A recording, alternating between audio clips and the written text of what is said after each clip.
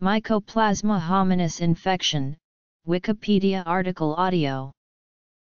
The exact role of Mycoplasma hominis in regards to a number of conditions related to pregnant women and their offspring is controversial. This is mainly because many healthy adults have genitourinary colonization with Mycoplasma. Published studies on pathogenicity have important design limitations and the organisms are very difficult to detect.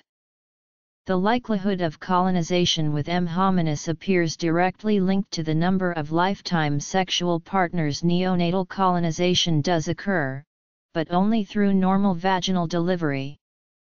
Caesarean section appears protective against colonization and is much less common.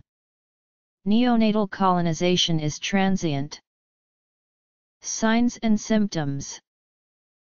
Neonatal infection. Prevention. Treatment. Those with urogenital or extragenital infections caused by M. hominis have symptoms similar to other sexually transmitted infections, and its presence cannot be determined by its symptoms. The precise role this organism plays in causing disease remains speculative. Diagnosis remains a challenge because the organism is difficult to culture in vitro. PCR-based techniques are still rare outside research scenarios. The following conditions have been linked to Mycoplasma hominis. Mycoplasma hominis is often present in polymicrobial infections. Neonates, especially if preterm, are susceptible to M. hominis infection. Meningoencephalitis in neonates has been described, and M. hominis may be a significant causative agent of neonatal sepsis or meningitis. M. hominis has been associated with chorioamniotes. M. hominis is associated with miscarriage. If symptomatic, testing is recommended. The risk of contracting Mycoplasma infection can be reduced by the following. Mycoplasmas have a triple-layered membrane and lack a cell wall.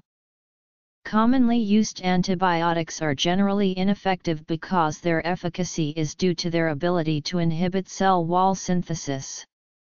Mycoplasmas are not affected by penicillins and other antibiotics that act on the cell wall.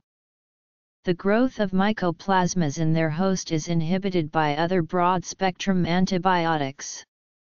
These broad-spectrum antibiotics inhibit the multiplication of the mycoplasma but does not kill them. Tetracyclines, macrolides, erythromycin, macrolides, ketolides, quinolones are used to treat Mycoplasma infections. In addition to the penicillins, Mycoplasmas are resistant to rifampicin. Mycoplasmas may be difficult to eradicate from human or animal hosts or from cell cultures by antibiotic treatment because of resistance to the antibiotic, or because it does not kill the Mycoplasma cell. Mycoplasma cells are able to invade the cells of their hosts. Using Wikipedia for research. Using barrier methods such as condoms. Seeking medical attention if you are experiencing symptoms suggesting a sexually transmitted infection. Seeking medical attention after learning that a current or former sex partner has, or might have had a sexually transmitted infection. Getting a STI history from your current partner and insisting they be tested and treated before intercourse.